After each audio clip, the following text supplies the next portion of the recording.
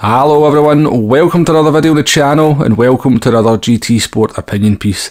In this video we're going to be talking about all sorts of things Slipstream. I'm going to give you my reasons and my opinions as to why I think it's GT Sport's biggest problem, and I believe even more so than the lack of a collision penalty system.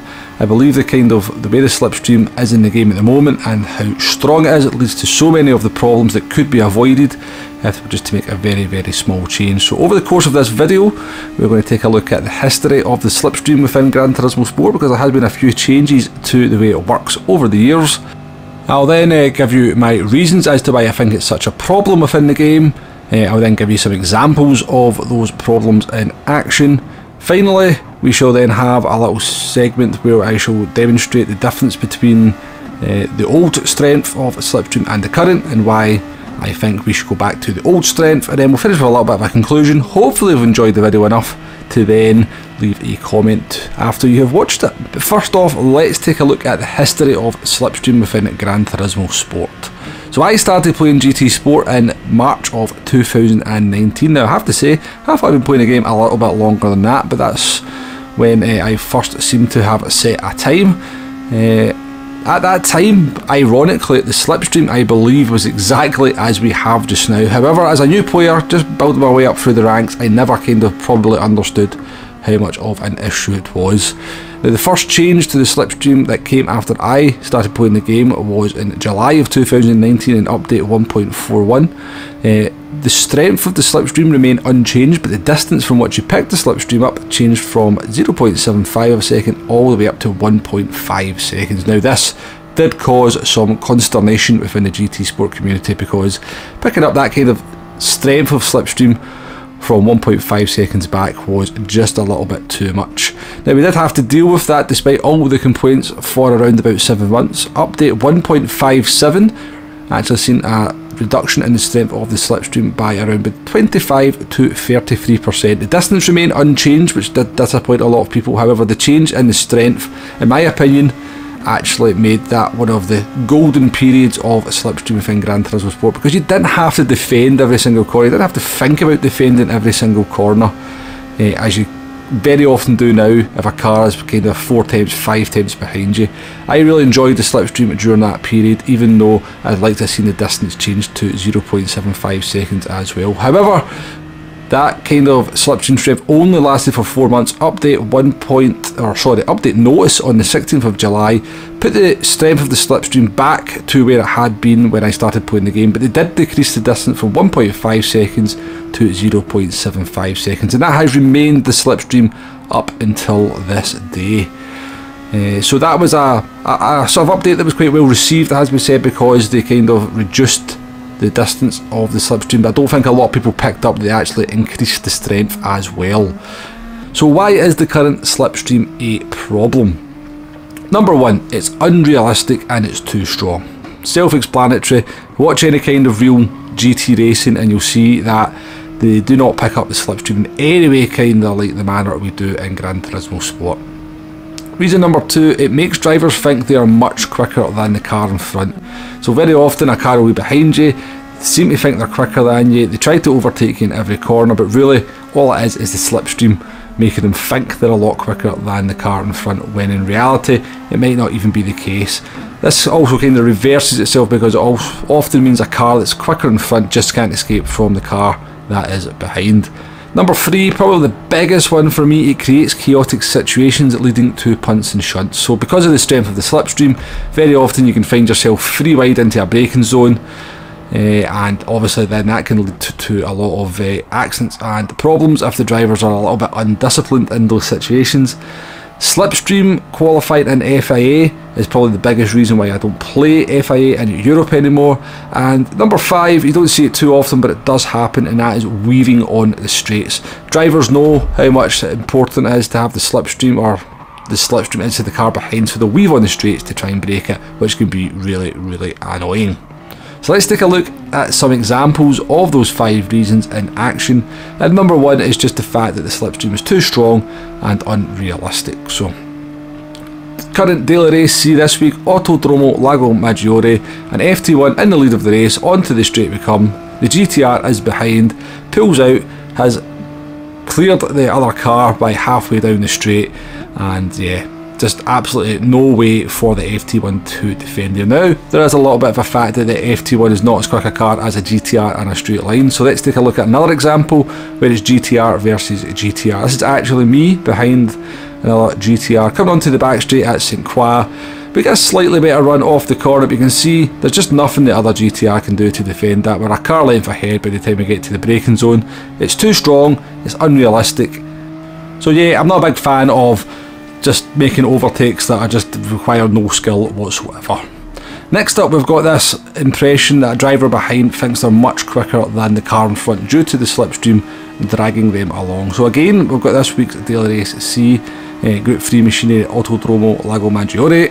We have an NSX in the lead and it's an FT1 behind. So as we come up the hill here into the final sector, you can see the FT1 is all over the NSX in front, podding and poking into every corner. Come down now towards the last corner, you're going to see that the NSX doesn't exactly get a bad run out of that corner, slightly worse than the FT1 though. FT1 is going to pick up the slipstream here down in towards turn number 1. Not a very long straight here as well, but you can see it's one of the ones where the driver has got the kind of slight overrun, feels they have to go for the move. They do make quite a nice overtake in all fairness, but it was one of those ones that kind of required the NSX to realise it was coming.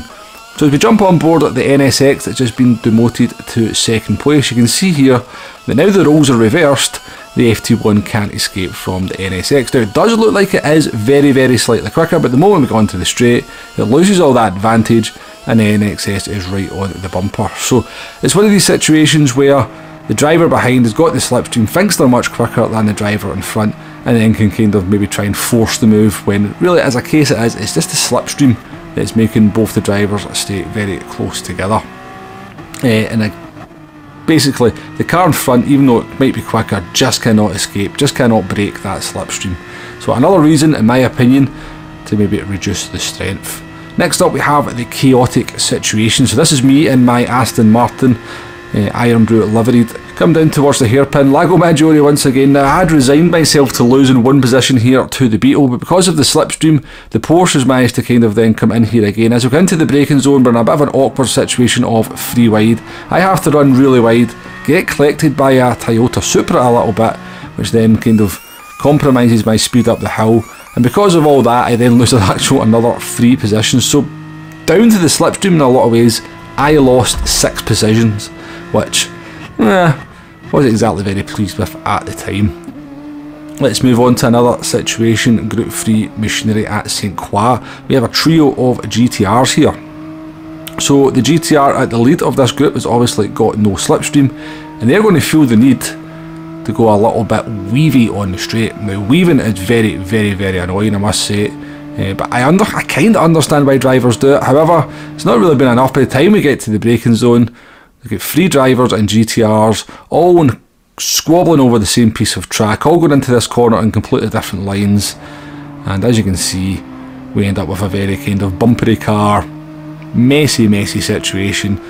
Yellow GTR goes slightly wide there, this GTR bumps into this one, sends them slightly wide into that corner. We're kind of 3 wide going into the next sequence of corners as well. This creates messy situations, which could be avoided if the slipstream was just a little bit weaker.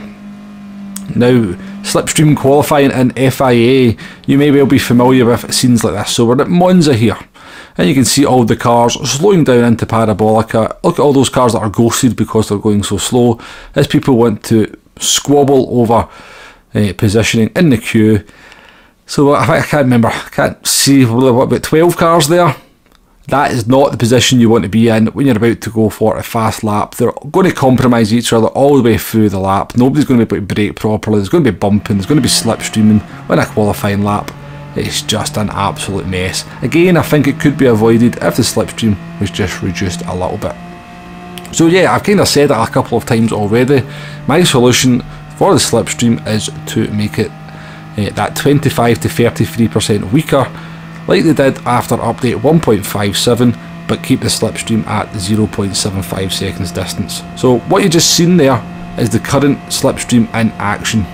You can see how easy our car behind there managed to get the slipstream and past we went. Now I have artificially kind of made this look to be what the Slipstream was like after update 1.57. So you can immediately see, if you look at the delta up in the top right hand corner, sorry, top left hand corner, get it right, Wumble. If you look up there and compare it to the previous one, you can see that we have fell much further behind before the race gets underway, just because we're not picking up the same amount of Slipstream. But you can see here, even if it was reduced by 25%, 33%, there's still a lot of pull there. It's still possible to make moves. You would just have to work a little bit harder to get them. Now here's a sort of back-to-back of the old strength after update 1.57 versus the current strength. You can see what a massive difference it would make. I think it would make a massive difference to the game, because drivers would actually have to kind of work on overtakes rather than just kind of always finding themselves just nipping at the heels of other cars into corners, and then if they don't quite have that discipline, they find themselves going for silly moves, going for silly dives. I call it the 2 tenths syndrome. A lot of drivers get to within 2 tenths of the car behind and feel they have to go for the move.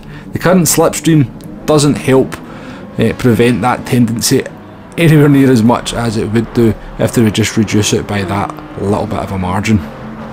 So that has been a lot of talk there. Hopefully I've not bored you too much. Let me know what you think in the comments below.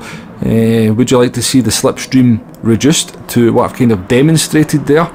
Would you think it would improve the racing? A lot of people do say that they don't mind the Slipstream because it kind of promotes close racing. They have a point. I can't argue the point that the way the Slipstream works means that cars can stay closer together for longer in the race. But yeah, I think personally it creates too many chaotic situations where cars just find themselves clustered together in tight groups going at different speeds into tight corners, and every driver just has that mentality. They want to try and make the move. They've not got any patience. They maybe lack a little bit of discipline, and yeah, silly moves get made, punts happen, shunts go on, and I just think with just that slight reduction of the Slipstream to what they previously had, so we're not asking for something to be added to the game, it's just something to be changed, which they could clearly do, as we know, after update 1.57.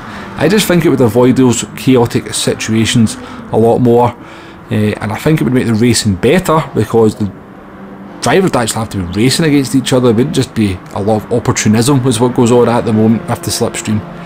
Another big one though would be for the FIA qualifying. Of course there would still be an advantage to be gained, but right now with the Slipstream, an FIA can maybe gain around about 4 to 5 tenths of a second if you sort of time the Slipstream well. With the reductions I am suggesting, there would of course still be an advantage to be gained, but it would be more like in the sort of region of 2 to 3 tenths, and it'd be a lot more risky to go for it because you would have to be very close to the car in front to sort of gain that maximum benefit. If that car then starts making mistakes or starts holding you up, then it just wouldn't be worth it. I think you'd see a lot more drivers just not taking that risk, as it is. The gain that you can get from Slipstream qualifying means that a lot of drivers feel inclined to go for it. Anyway, we have babbled on enough here. Let me know what you think. Do you think the Slipstream's too strong? Would you like to see what I've suggested implemented? Do you think the Slipstream's absolutely fine? I know there is a lot of people out there who think it's absolutely fine. Do you disagree that it's not as big a problem as the lack of a penalty system? I think a lot of people probably will disagree with me on that one. So let me know your opinions in the comments section. However, we are going to end the video here. Thank you very much for watching. If you've made it to this point, do hit that like button, do like that subscribe button, hit that subscribe button if you haven't already, and I shall see you on the next one. Goodbye now.